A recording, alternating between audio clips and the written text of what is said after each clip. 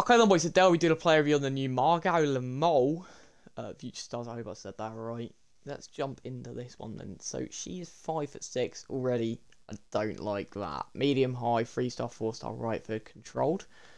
That's a bit better. I don't mind that first page. Little bit small. Plays in the D1 Arc so, and she's French. Could be quite easy to link then. I really do think you can get quite a few green chems with the men and probably some good Paris FC players out there as well. Stats. Oh, yeah, this is where it gets bad. So 84 pace, okay for us. That's good for a CDM. 68 shooting, dead. 81 passing, that's okay.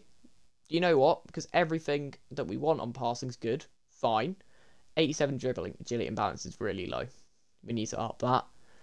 Defending's good. I don't think there's much wrong with this.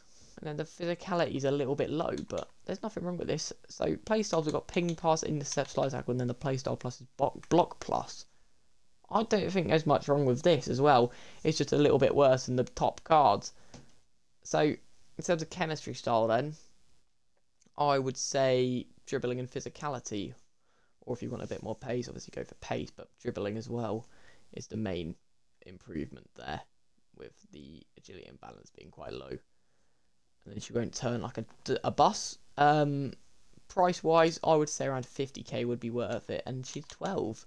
So if you're at that level of team where you need someone like this, the reason she's 12k is because most people are past it, and that's understandable. We are in February, but if you're at that stage, this is definitely someone really cheap for you.